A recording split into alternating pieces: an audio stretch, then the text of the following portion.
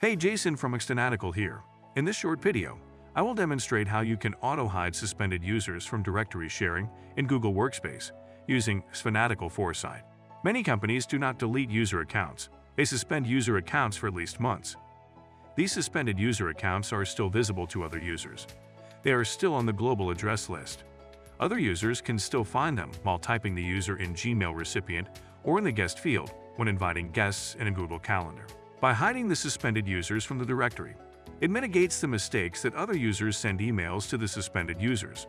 These emails would bounce back. Although Google Admin Console has the option to hide the users from directory sharing, by navigating to the directory users, click on any suspended user. Click the user information. Click on the directory sharing option and turn it off. Now click Done. But this is a two-step process. First, you have to suspend users and then turn off the directory sharing option. On the other hand, Foresight gives easy drag-and-drop automation to perform that same task. We can suspend and hide the user at the same time. Let's see how Foresight helps in this scenario. Follow these steps. Rule creation. Step 1. Sign into Foresight. Go to the Rule page and click the New Rule button in the bottom right corner. Step 2. Select the User Suspended trigger. The primary email field is optional. You can use it if you want to watch a specific user suspension. Now click Next.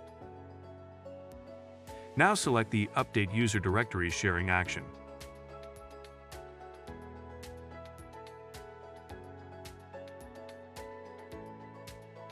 First, you may need to grant permission to Foresight in your Google Workspace account.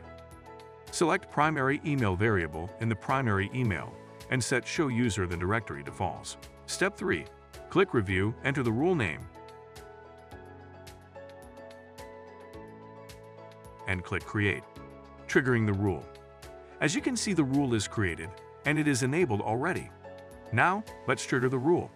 Go to the Google Admin Console and suspend any user.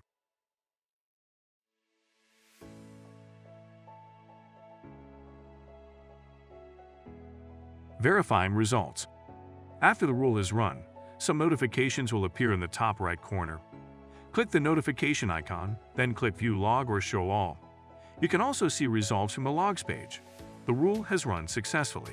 Now let's verify from the Google Admin Console. Go to the recently suspended user profile and click on User Information. As you can see, the directory sharing option is turned off.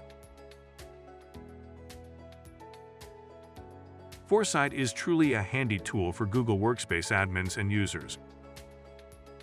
If you have yet to install Foresight, apply for a 14 days trial.